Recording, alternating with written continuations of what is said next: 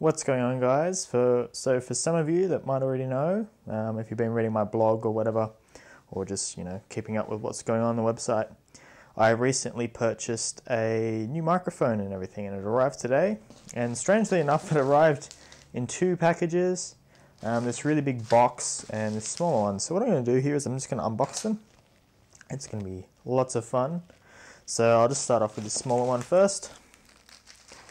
So I'll just move this big one out of the way. Ugh, it's quite heavy actually. And I bought these from a company called Swamp Media or something. I don't know. I'll put a link in the description. I can't remember the name. And yeah, it's been packaged quite well actually.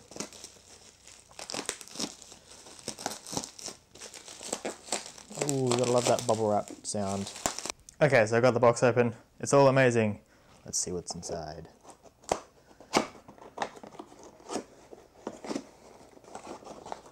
What could it be?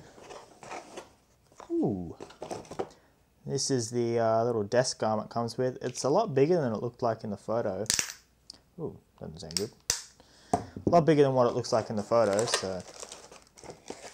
And here we have the base. It's made by a company called ISK. They also make the microphone as well. And that's all that's in that box. So I'll put this aside for now. Alrighty then, so on to the goodies. I did already open this, but I didn't really look inside. I just opened it to check for an invoice or anything like that. You know, because that's what you do. Can you tell I'm really excited? It's amazing.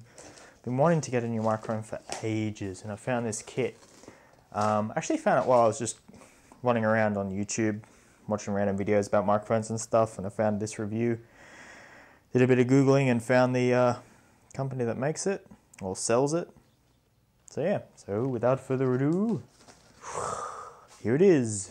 So this comes with a desk stand, which I already showed you just there. It also comes with a pop filter, which will be very handy. What else we got in here? We've got a shock mount. It might be a bit hard to take out. And this thing is packaged incredibly well. It's amazing.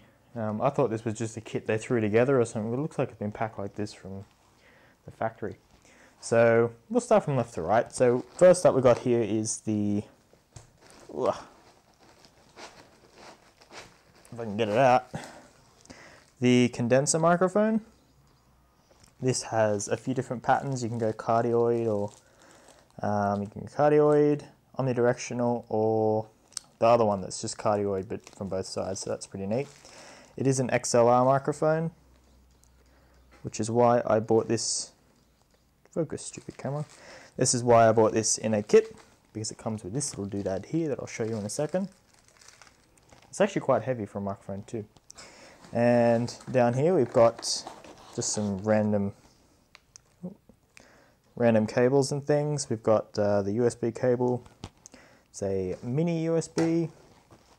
That's to drive this sound card.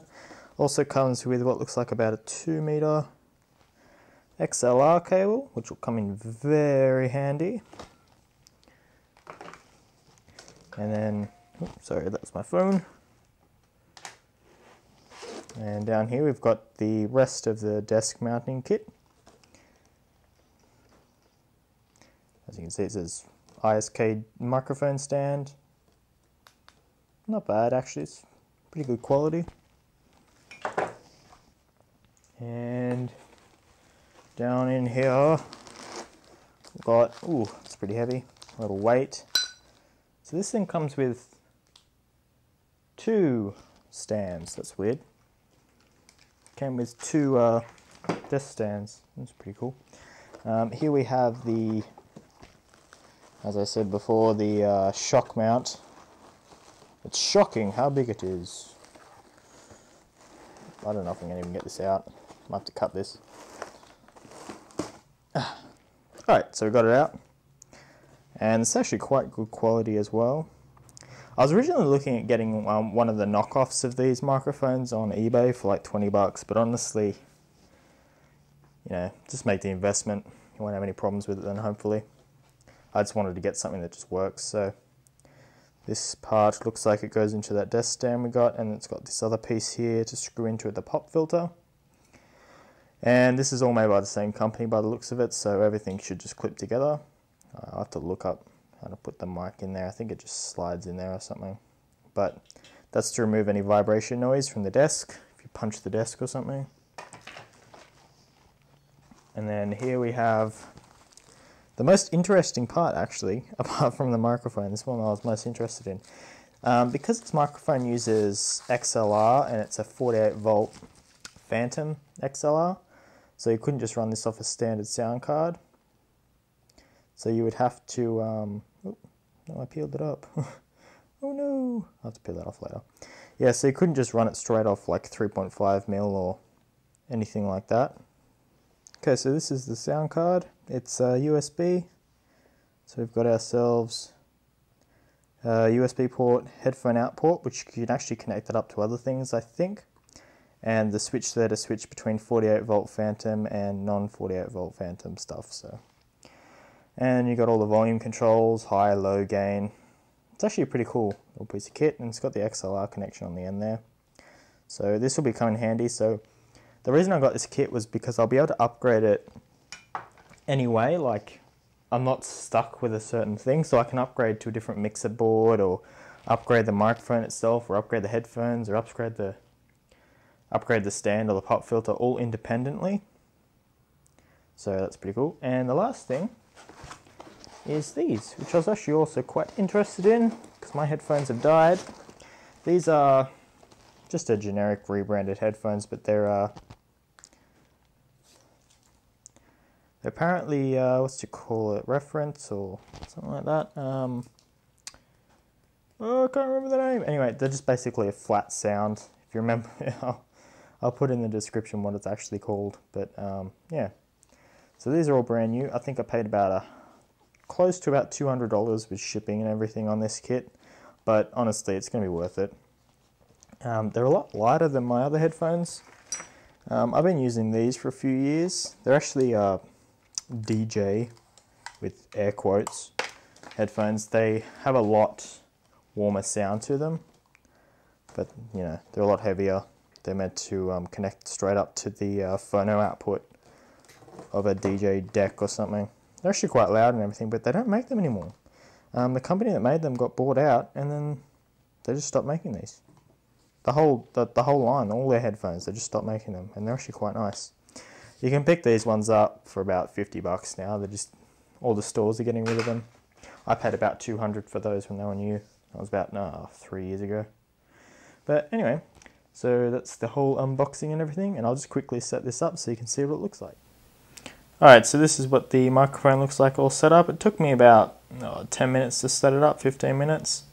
I've never used a microphone like this before, so I just had to sort of guess a few things.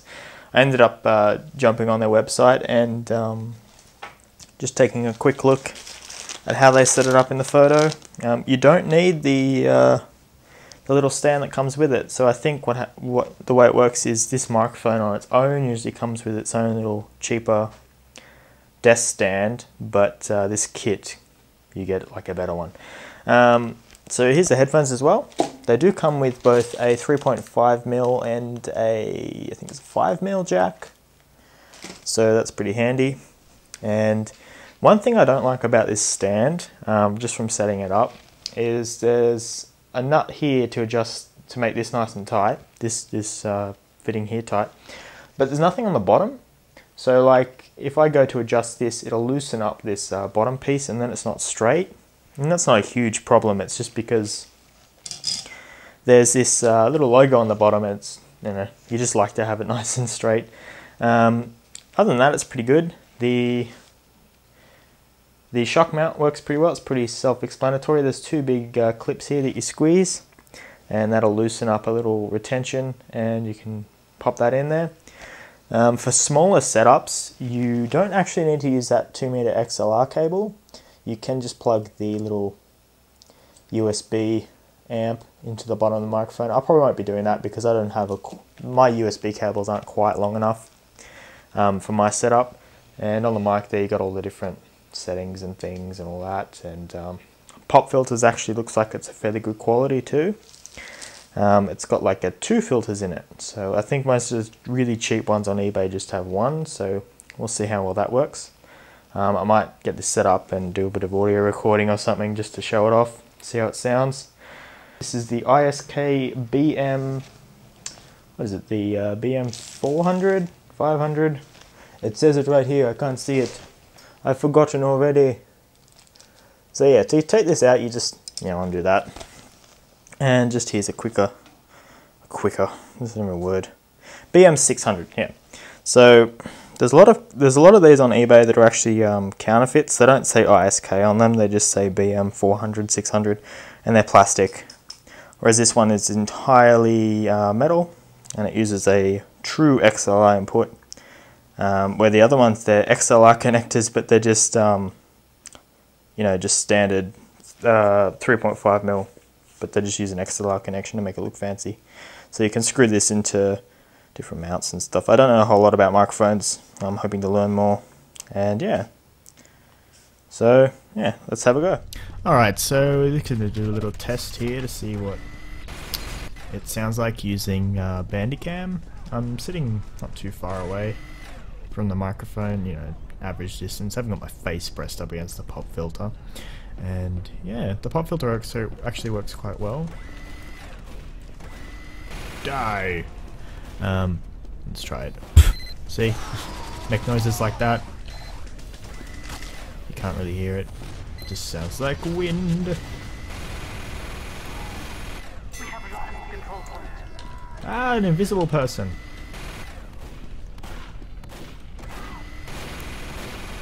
Oh, I died. One thing I've found out about this little amplifier thing is it doesn't actually do live audio out from that little headphone port. You'd have to basically go listen to device in Windows Audio Manager and whatever the same thing is in OS 10. It's kind of annoying. The problem with that is it leaves a little bit of a delay, so I don't know. Work a way around it eventually. Yes. Sort of an impromptu let's play. Oh my god, someone's shooting at me. Ah, I got chopped up to pieces.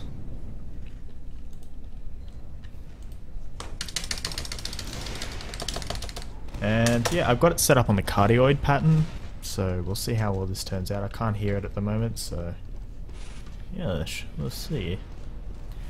I don't know how to run in this game. What is run? I don't know what the run button is. I've never played this game before. I played it for like 10 minutes. We have secured the control point. Alert! The control point is being captured. I think I blank captured a flag. Ah, no! I died. Anyway, so that's sort of just a little preview of what it's... hopefully what videos will be like from now. It should sound a lot better and less muffled. Before I was using a broken pair of Turtle Beaches, which frankly are useless, but yeah. So if you enjoyed the video, please don't forget to thumbs up and subscribe, and I'll see you in the next one. Bye!